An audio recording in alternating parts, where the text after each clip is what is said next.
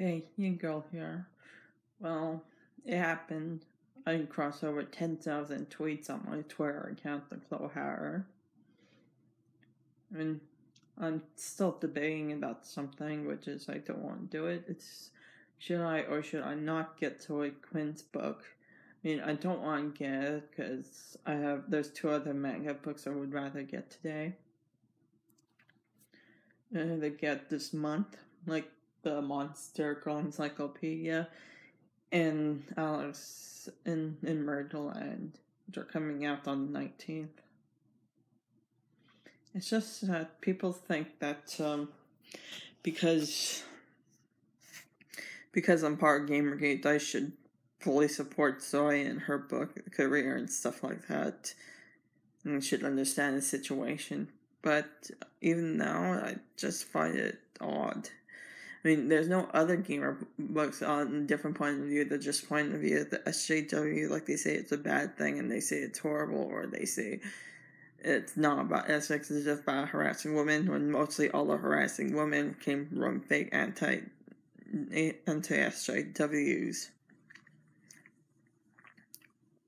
So it's basically, is Zoe Quinn writing this book for a manifestation, or is she just writing it because she wants to be out there, like she wants to help people? And we find out other people who try to basically use mentally ill people, and they get thrown in the bus because she used them for a PR stunt. I mean, also other news, I see my doctor, so I'm getting another dosage of pills and stuff like that. I'm also going to see my social worker on the 19th. That'll be interesting.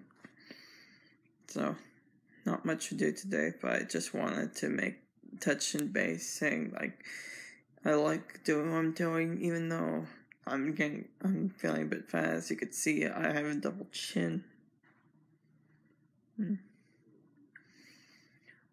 Well, in other news, in 2 months, I'm going to see my boyfriend in November, which is going to be something interesting to see. Also got into a career art class, so not an art class. I got into a creative writing class, so that'll be something to do. Like something I could bring my two iPads, because I got like a Bluetooth keyboard for one of them, and it worked perfectly. So I've been ranting and still confusing, like, should I get Zoe's book, or why shouldn't I get, even though Monday Matt said that book is okay.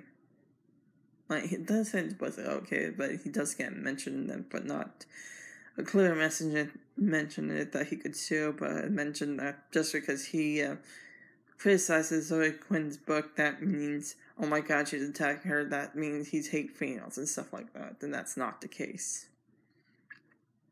Although, if I do buy Zoe Quinn's book, I'm going to have to tweet on Twitter and then have to start, like, a new hashtag for it, so just because I read books, it doesn't mean I have to support. I'm not really smart, but that doesn't mean, like, I have to support them, but it's just driving me nuts with my paranoia. So, I might buy the book, I might not.